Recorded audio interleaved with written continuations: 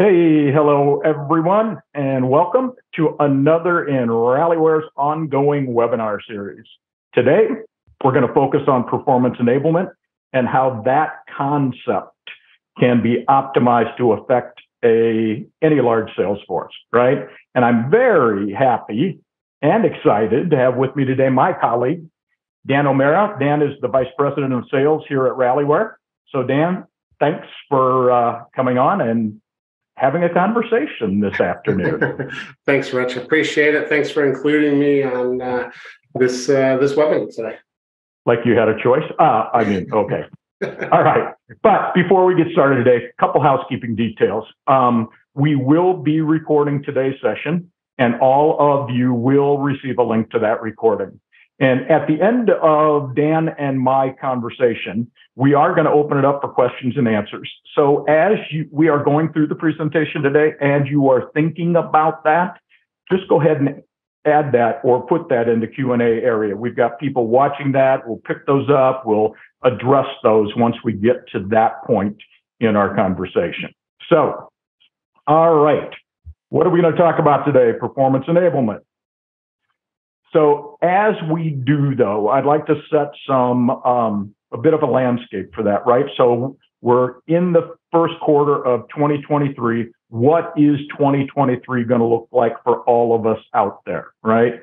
So let's talk about some Salesforce trends that we're seeing there, and then we'll jump into some actual business cases and see how, you might be able to address some of those trends that are coming about.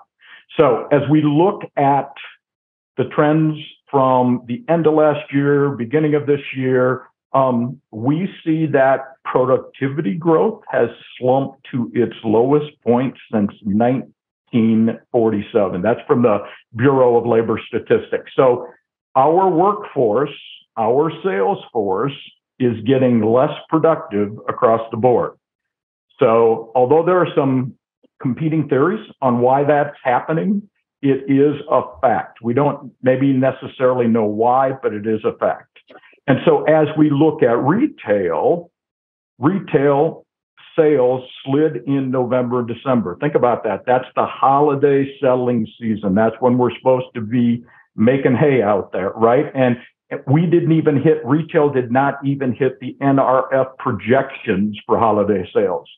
So at the same time that those sales were slumping out there, inventories rose across companies. So if you think about that, we've got bigger inventories. We're not selling it out there. We all know how that's negatively impacting our bottom line.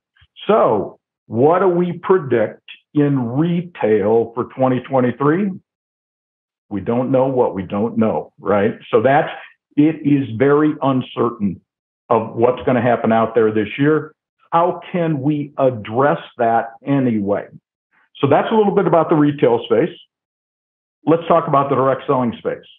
So in direct selling, we know that digitalization is still lagging behind those global platforms out there. So we've seen some progress, but those global gig platforms, they're crucial to making those people successful, right? Whether that's Uber, Lyft, VRBO, all of that. One place where my phone can tell me and help me be successful in my business. So you notice here, we are sort of addressing a dual audience. So we're talking a little about retail. We're talking a little bit to the direct selling space because that's our audience out there. If you would look at the attendee list today, I was all excited. So you see all these brands you know and love, right? You see IKEA, you see Bed Bath & Beyond, you see Petco. On the direct selling side, where Amway is here, Herbalife is here, Natura, Belcor, people like that. So think about that, folks. We've got this audience. Everybody's interested in this topic. How do we prepare to be successful in 2023? So what we're going to talk about today is performance enablement. And Dan and I we should pause right here, Dan, and talk about what actually performance enablement is. But before we do that, just know that our focus today is going to be on salespeople, right? Whether that's your frontline employee, whether that's that independent distributor out there, it's the people who are selling. Because as we will talk about, a performance enablement platform can affect any performance. Maybe I'm sitting in a call center, maybe I'm in a warehouse. So whatever performance you want to affect, that is really what a performance enablement platform can do. Dan? Yeah, I think, Rich, you've kind of, hit the nail on the head when we start talking about performance is that, when we start talking about enabling performance, we have to be able to track that performance. So when in any of those elements that we are looking to drive that performance, it's a great place to start. And this kind of leads us to our first point here. What is that next phase of digital transformation? One of the first initial phases was, just moving things from offline to online, moving training manuals to online training capabilities, starting to introduce POS data into some of our operating decisions, other than, what our traditional approach was. And I think really moving into that next phase, and we start talking about performance enablement platforms as a whole, is to start to say, okay, how can we start to really grab this data from all over the place and really start to help drive the enablement of our team members? Go ahead, Rich. I was just going to stop you so that the audience knows performance enablement platforms, that's a relatively new term in the industry, right? So all of us have come through historically learning management systems, learning experience platforms, engagement platforms, sales enablement platforms. So this is a relatively new term on what we're talking about today. And that's why I think it's very important, as Dan is saying, this is the future of digital for your success. Yeah, and I think you call it out really well, Rich, in your slides here. When you're talking about the traditional platforms, really was do this because we tell you to do. And, the idea behind performance enablement platforms really is do this because it benefits you. And in this case, when we're talking about Salesforce, we can start taking into consideration people's goals and objectives and their personal involvement inside of the activities. And then you can start to merge together corporate goals along with personal goals. And now these activities that they're doing or these suggestions of actions that the platform's helping them drive is really there to benefit corporate, but also benefit them at the same time. Yeah, I'm glad you clarified that, because it made us sound like, it's only going to benefit. No, it's twofold, right? It benefits us as corporate, bottom line. It benefits me as that individual, employee, distributor, or whatever. So as we go into this presentation today, we want to start by focusing on business performance and talking about the digital architecture that underlies that. And to do that, we're going to use a couple specific business cases, right? Remember, again, any performance you want to enable, that's what a PEP, P-E-P, you'll see that acronym we're using here. A performance enablement platform can, if you want to think about it in a negative connotation, it's actually behavior modification, right? So we're going to focus today again on sales performance, right? And three very different companies and requirements for their sales teams. So Dan, I'm going to let you go ahead and, sort of outline the first business case we've got to share with them. Yeah, thanks, Rich. And I think this is a great one because this is one where we're taking, a traditional retail operations, furniture retailer, one where maybe we're really educating the buyer when they come in. So maybe it's a high touch sale. And we need to be able to support those floor representatives, the sales reps, in the best possible way. And in this particular use case, I think they're kind of in a way ahead of where a lot of organizations are, but still, there's still a lot of room to grow. And in this particular case, the reps are able to walk around with a tablet in hand, but in that tablet, they're dealing with like 8 different tools, and none of the tools talk to each other. So say, for example, Rich walks in and he's interested in this beautiful brown couch that we see there in the picture. And recliner with a drink holder. For sure. So as the rep is working with Rich on this, the rep really has to enter multiple different systems. One has to go into the product information to understand the product and help answer questions that Rich has. But also they have to go jump into a whole nother platform to even find out, has Rich bought anything from us before? What type of behavior does Rich have with us? What kind of customer is Rich with us? And because all of this information is so siloed, it's really hard for that rep at that moment to stay completely engaged with Rich in the conversation, because of the fact that they're transferring and going from one place to another. And then, heaven forbid, Rich not buy at that moment. When Rich leaves the store, he's like, "Hey, look, I really like this, but I have to go. Host a webinar, but I'll be back." Really, unless that sales rep at the time grabs out his business card real quick, writes down Rich's telephone number, and calls him, the lack of interaction past that point stops. So, being able to provide all of this into a single user experience where all of this information comes together really does help that organization as a whole. So I guess that's the first business case, Rich. That's the first business case. And just for you direct sellers out there, because I had to learn this, clienteling, that's what we do in direct selling, right? It's that one-on-one relationship with the customer. I, as a frontline employee, talking to the customer. Our distributors do clienteling all the time. We just don't call it that. So, all right, Dan, here's a couple of those salient points I think that we need to talk about in this first business case. Yeah, I think you may have already addressed most of them, but I just wanted to call them out. I think it's important here is a unified system for tools, right? I mean, again, if I'm in one platform, even though I'm on the same tablet, if I'm in one platform, I have to go in the other. Do I have a simple sign-on, a simple single sign-on to get into it? Do I have to re-log in? Every single time we take that that mind away from the consumer, we're losing that engagement. So again, unified enablement tools for single work experience.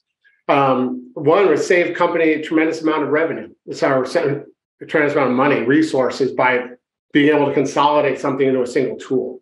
One of the other things too is that, and we'll talk a lot about this today, is that when we're able to consolidate tools, we're able to consolidate the experience and provide a better experience, because again, that data lives in a smaller area, so that we can use that data better to provide a better experience. So again, as you can see here, realize more Salesforce value by driving that behavior that's necessary. Again, if I've got too many apps to go into, maybe I never even go find what kind of a customer Rich is. And maybe I don't realize that that Rich is a great customer. He's got 4 rental houses. He's in all the time, buying new furniture for those houses and things. So again, we really want to provide that great experience for that. So as you picture this is sort of that, like Dan said, that centralized user experience, that one-stop shop to help me be successful. I don't care where the information's coming from. So think about this picture as we go to this next slide. Now, this is how it works. This is the power of any performance enablement platform. So this is where you start to visualize wherever that data resides. It may be in the HR system. It may be in the CRM system. It may be in the sales performance system. It may be in the personnel evaluation system. Here again, wherever it's important to get that information for me, who I am, what my role is within the organization. That's what we're talking about here. And it makes it even better. One thing we forgot to address about this, yes, I can have a central place where I can come to and find information, right? I still have to figure out what to do with that information. Now, how does this platform, in an intelligent way, proactively tap me on the shoulder and say just what Dan did? Hey, Rich has got 4 rental houses. He's been in here 6 times in the last 2 months. Think about how that informs my clienteling with Rich in that scenario that Dan was just painting. Absolutely. And, I think, I don't want to take away from the other use cases that we have coming up, but ultimately, again, we take into someone's personal goals. Where are they at towards those goals? That's an element for the product to understand. What is important for the company to sell right now? And again, so what promotions are occurring right now for the company that we need to make sure that product's going out the door? How do we merge those two things and then provide the next step, which is now that customer, and identify who that customer is we need to sell that to? Again, bringing back in that element of really right action, right person, right time. All right. So, full transparency, disclaimer, this is not a commercial, right? Yes, you all know out there that Rallyware is a performance enablement platform, right? That's not why we're here today. We're here to talk to you about performance enablement platforms and the value of that technology and what it can bring to your business and what it can bring to your employee or sales force. So some of these PEP in action slides are just from, some sandboxes that we have, just so you can get that feel for how does that one-stop shop look when you're interacting with a performance enablement platform. Yep. All right. As we start looking at some of these ideas, some of these takeaways, some of these points that Dan's talking about, okay, that's what we're going to jump into now, sort of that, what's that personalized user experience, and then that real-time KPIs for me, the individual, and for me, the company, right? So business case 2 for all of you direct sellers out there. We've got a company out there, over 500,000 distributors. As you can see by that first bullet point, things that you are all familiar with, right? What do we want to affect? What performance? We want to improve retention. We want to improve engagement. We want to increase sales.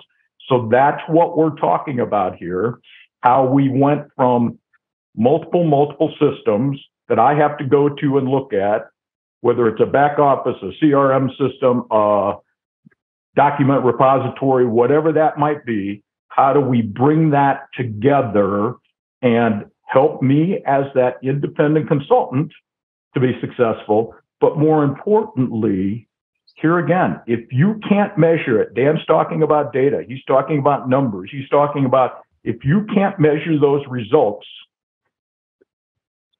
you shouldn't be utilizing whatever the platform is that you're utilizing today, because you are running blind.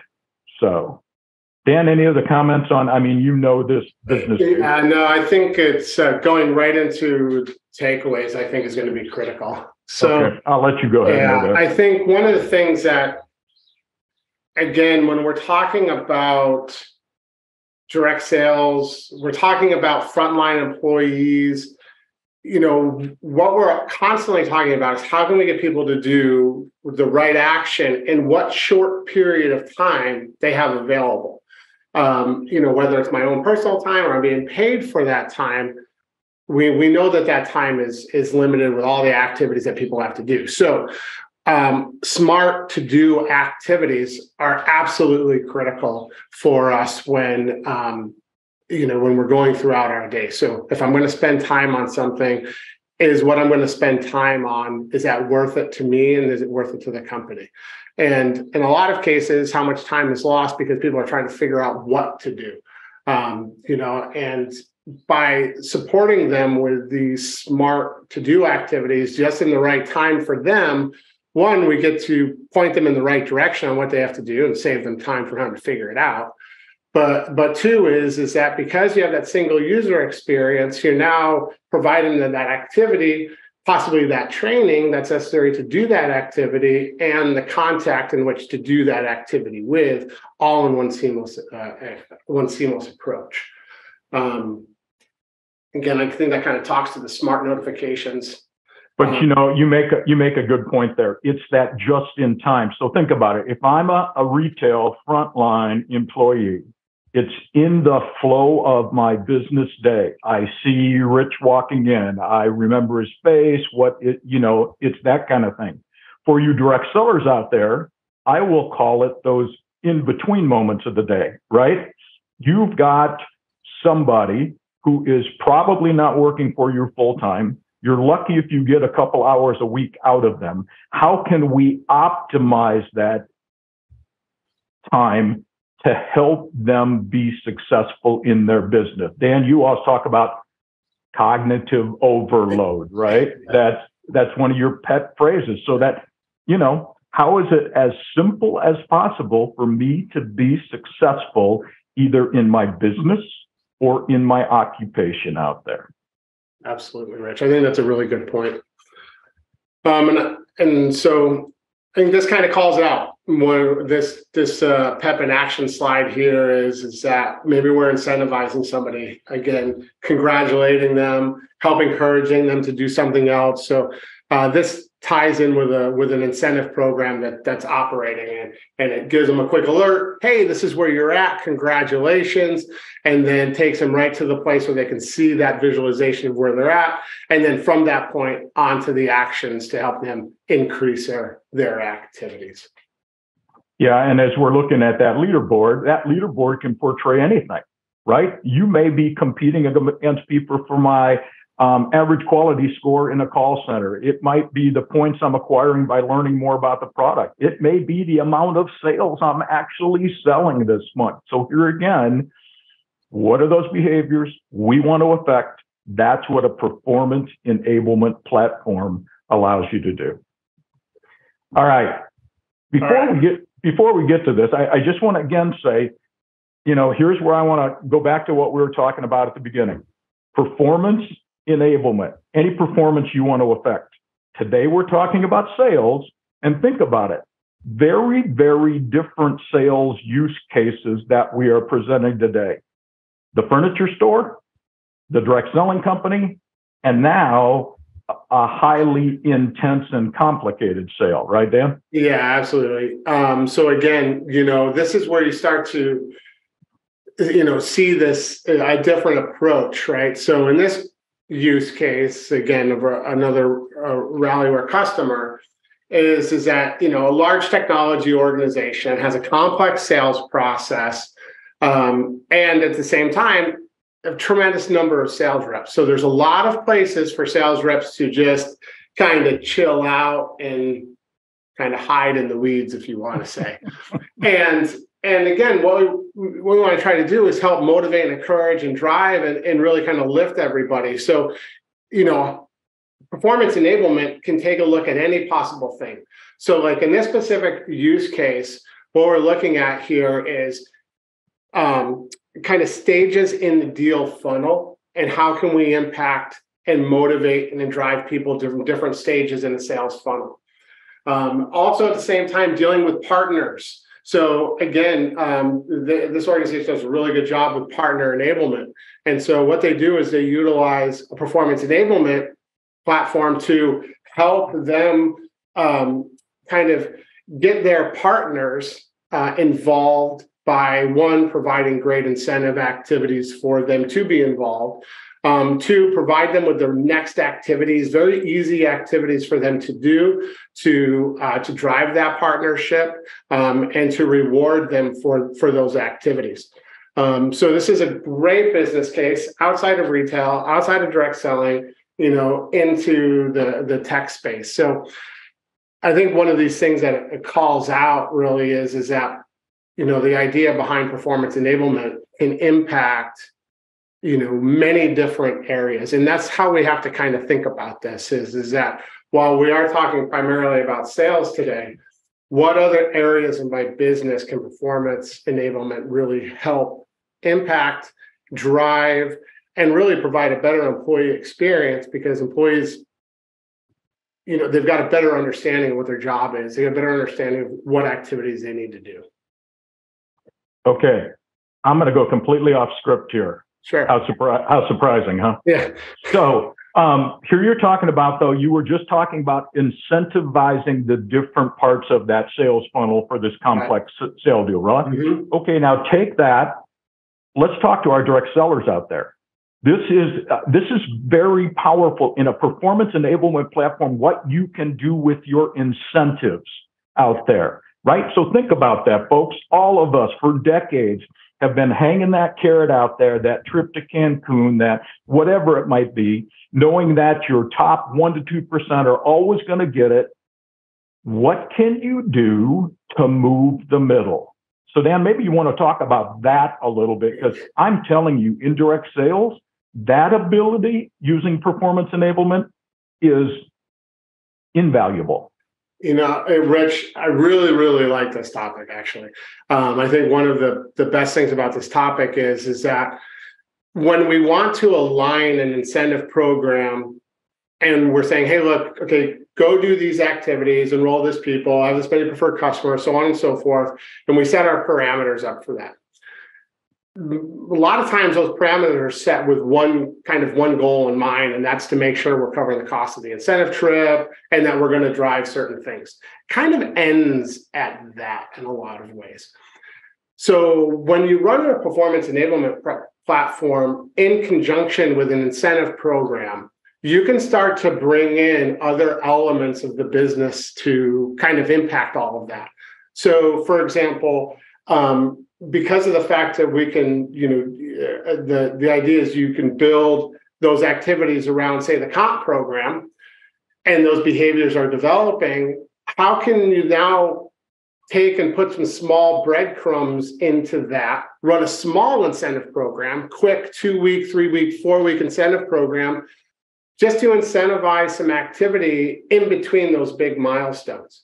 So not necessarily we have the great big ones, but also at the same time, by being able to, utilize that data to drive the next activities, you can be very prescriptive on how you want to set up those incentive programs. So, an incentive program that says, for the next 4 weeks in a row, sell, $100 or whatever. And then you can be able to very simply build an incentive program that, again, breadcrumbs in between those big milestones.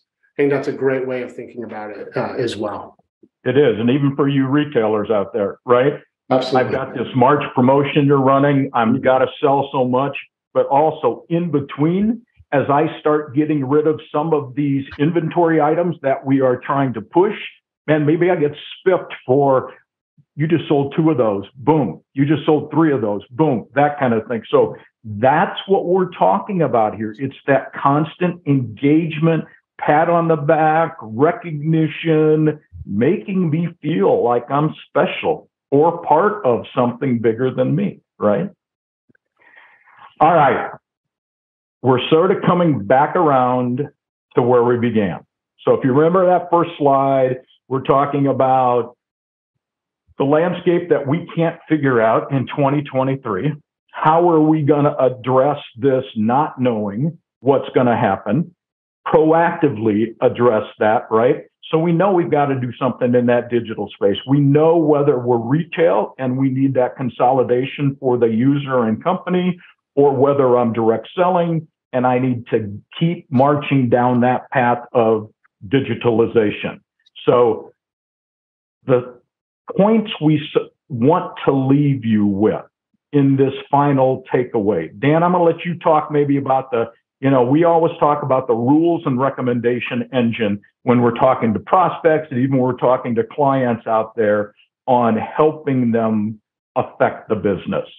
Yeah, thanks, Rich. I think really when we start taking a look at a lot of this stuff is that under the hood, as the previous, I think the other previous slide stated, or maybe it did a few slides ago, but the thought process here is that you're going to have all of this data coming in, and you need to be able to start establishing certain rules around that data. And then from there, your recommendation engine will help understand those rules and understand what's happening with that data, and then trigger out the right actions to the right people. So the combination of those two things working together is very, very powerful. Rules engines, they've been out there for a long time. They're great, a great technology, and it's a great place to kind of start to motivate and maybe kind of start taking some initial actions. But we have all of this data available to us, so we really need to challenge ourselves to really kind of take that next step. And this is where that recommendation, the AI side of all of this really comes into play. And again, this is where we're starting to talk about, hey, we have a surplus of inventory at this, this set of stores. Here is a suggestion of an incentive program or a promotion that we can do to get that out of our store before we have to go and send it off, to be sold someplace else. And then at the same time, hey, look, I've got people on my team that are getting ready to churn. Here are the suggested next activities to help them stay engaged. And so, as we're starting to really think about PEP and deploying PEP, again, this mindset between a rules engine and this recommendation or the AI aspect of making sense of all that data. So if you think about that business rules engine, right? Think about that as being very prescriptive. It might be what you at corporate lay out as my journey for a brand new employee, a new sales rep, somebody who promotes to supervisor. It may be something you lay out to give me, the employee or distributor, choices, right? If I want to try for this incentive, if I want to upskill, reskill, whatever that might be. But like Dan said, that AI then, so you may give me a path, you may give me choices, but hopefully that machine will optimize what that journey towards success looks like. And here again, the reason we close with these last 3 bullet points on this slide, whatever you're using today or whatever you're going to use tomorrow, if you cannot quantify what that is doing for the individual and quantify what that is doing for the bottom line, you should be looking for something else that you can invest in. Yeah, so we're going to leave you with 2 points, right? And 2 pictures to remember that point. So Dan was talking about this picture before, right? This performance enablement map. So I like to think about that, and we may argue on this. I like to think about this map as being my consolidation for me, the end user, right? And we talked about this already. One more, I asked Dan if he would sort of address this slide. This is sort of how I want you to think about that consolidation of tech for the organization. Because as you walk out of here today, that's the only 2 points I want you to remember about what performance enablement is. How it optimizes the experience for the individual, how it optimizes the spend, the architecture, whatever, the corporate bottom line for the company. Yeah, so again, we can spend hours talking about this slide. I'll try to do my best in a shortest period of time. Again, the idea is we always want to try to drive engagement. So, we're dealing with individuals, again, whether this is an employee on a storefront or if it's, a direct sales individual. We're dealing with individuals with a short period of time and with a lot of things going on. So they're not going to be just sitting every day, just being inside of a platform. So what we have to do is we have to reach out to them. And this is where that engagement aspect that you see on the left side is that we're going to send messages to those individuals across whatever channels they happen to be in. And we take that data, that engagement data, the click-throughs, the opens, the actions, all of that goes back into the Rallyware database, and we merge that data with commerce data, with commission genealogy or HR data, and then also social engagement data. It's just a huge piece of it. Bring all of that back in, and all of that sits within inside of a single data structure. And then you set your AI, your recommendation engines sitting over the top of that. And then from there, you set up the necessary information. So in the direct selling space, maybe our AI engine is initially looking for churn. What's your lost revenue going to look like over the next 30, 60, 90 days? And here are those individuals that are going to churn. And then we're based off that information, based off the data information, that goes into the logic aspect of your performance enablement platform. And then from there, it triggers out the activities and actions that need to happen. So whether that's team management, somebody on my team is going to churn and I need to motivate and encourage them. Somebody on my team is not performing at a way that we really need them to perform. So we need some managerial support in this particular case. A lot of times those things may introduce you to some new learnings. So we need to be able to ensure that that learning and development activity is there to support that team management aspect. And then it could go on into an incentives and recognition. Not only, hey, this is an incentive program you should run, but also at the same time, hey, look, I am currently in this incentive program. This is where I'm at. This is where I want to go. Here are the actions I need to do to get there. And then into CRM. So again, this is both an individual handheld CRM for customer acquisition, customer management, or clienteling. And then from there, of course, corporate CRM as well.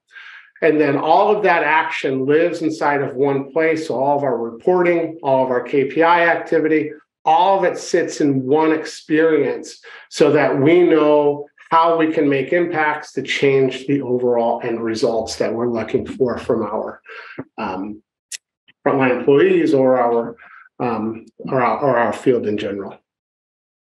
All right, good job. You kept it under an hour. Just kidding. Hey, so we've got a couple questions out there from folks. I'm going to use those. If you got any more, don't hesitate to put them in the Q&A. The first question, Dan, is that's interesting stuff they started with. And this, you may have talked about this in that last slide. How does big data come into the picture? You think you probably addressed that at that point? Yeah, I mean, I think that, big data is a big term. So, I think it's, yeah, I mean, you have to start somewhere. So the aspect of bringing all of this data in together, bringing it into one place, structuring it, being able to, make it actionable by whatever system is analyzing that data and moving forward. But I think ultimately this is where that recommendation engine really comes into play in helping structure data, helping to ensure that that data is easily to be made actionable. So yeah, it's an important part of a PEP platform. Okay, this one I'm not sure I have an answer for. What is the difference between performance and productivity? How would you answer that before I go down that path? I think it kind of goes back to the first slide. I think productivity is a corporate measurement, and I think performance is a dual measurement that involves the employee or direct sales individual and the corporation as a whole. So I think that, productivity is how much can we get out of you in said period of time based on what we want you to have done. I think performance is, taking into consideration what goals, what you want out of it just as much as what the company wants out of it. That's my take on it. You know what? I'm going to leave that as our answer. And people who are open to having a further discussion on that can either get Rich at Rallyware.com or Dan at Rallyware.com. So this next question is a very good one. And I don't know if we've addressed this enough with that tech consolidation.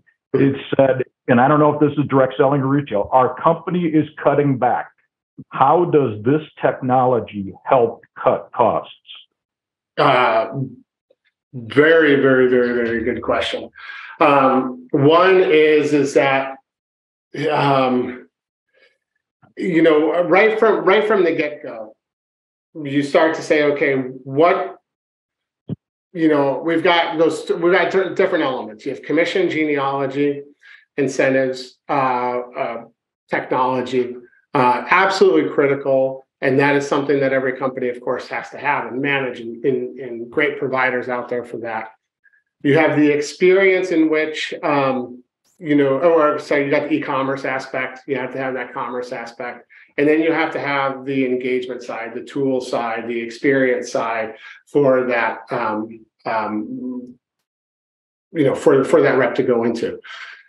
Where I think there's a lot of bloated is in that last section.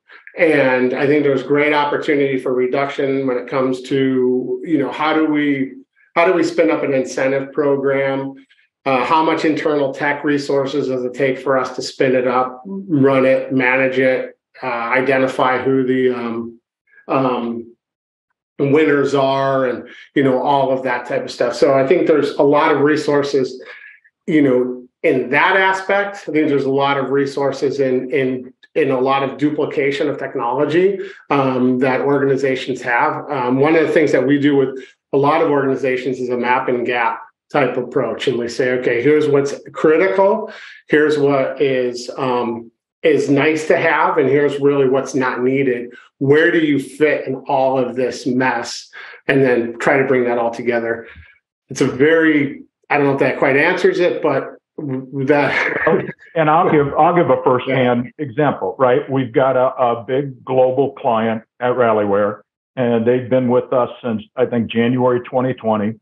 And they first, saw the use of Rallyware for onboarding and training and leadership development, and that ability to drive that performance, to enhance that performance. Now, recently, we've talked about, I think they've already eliminated 3 other platforms across their corporation, and we are targeting 2 more over this year. So think about that. The ability to take 5 existing expenditures you are doing on platforms today and get rid of that. So that's one of the ways I have seen firsthand with a big global client that we have. So the last question that I'm going to use, because I think this person got the essence of what a performance enablement platform is. It says, so you are telling me that at my direct selling company, I can use a performance enablement platform to help my field, and I can use the same performance enablement platform to help my internal coworkers. Yes, this is a great one, actually. We couldn't have summed it up any better, right? Yeah, that one is the use case for that is tremendous. When you're talking about, I'll put it this way: when there's a common goal for the organization, and you have your field going towards that common goal, and then you have your internal employees also going towards that common goal. Let's just pretend, for example, that common goal is a trip to Cancun. All of the activities that are being triggered and defined and sent off to the field are driving towards that goal. Well, we have account managers. We have support teams that all sit inside of our organizations and doing the same thing. They're trying to get those people excited about that common goal and trying to move them. So their performance enablement is really in line with theirs. And so, again, when those employees say log into their performance enablement, it is, hey, help this team reach this because they're this far away. Again, when that field logs in, they're saying, hey, look, you're so close to Cancun, you need to do this, this, this, and this. And again, when they're all going towards the same common goal, and that same common goal is actually one of the most difficult things to get to, but when they're all going towards the same goal, then the employees know exactly how to motivate and support the field, and the field knows why they are being motivated and supported at the same time. So again, I think seeing that use case come out and seeing it across some of our customers, I absolutely love seeing when that happens, because all of the activities are driving for the same goal. And I'll say even different segments of your organization, right? We're talking to a retailer right now, athletic apparel, and in their stores, they're talking about using Rallyware to help those frontline salespeople, right? Because that's the easiest thing to affect, and that's the most people they have out there. But then they're talking about incorporating an HR and finance and whatever else that might be across the organization. I think absolutely, Rich. I think a good call out there is as allocators. Allocators putting new product into new stores. Those stores not having that product before. Based on that data, we can trigger new trainings to those locations, and also spin up incentive programs for those to help launch new products and things. So absolutely. Perfect. Well, Dan, we are about 1 minute past when I like to get these run. So we did well, you and me together, let me tell you. Yeah. I appreciate your time. I know how busy you are. I appreciate the experience you bring from not only working with clients, but talking to prospects out there. So hopefully, folks, that this has been valuable from an education standpoint, just talking about performance enablement platforms, right? That it can benefit not only the individual within your organization or your sales force, but also you at corporate that way. So thanks again for your time. We look forward to sharing more and different webinars with you in our upcoming series. Have a great day, everybody. Thank you, everyone.